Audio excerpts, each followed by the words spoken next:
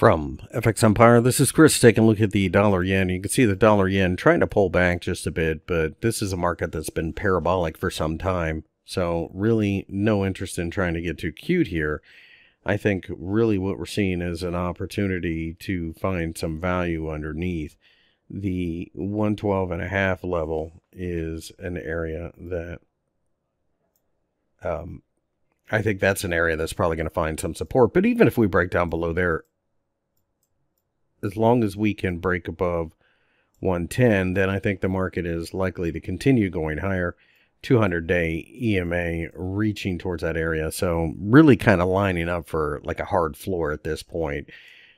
115 above, massive resistance on going back years. And the fact that we're just hanging around here is a good sign. It shows that the market is not afraid of that resistance.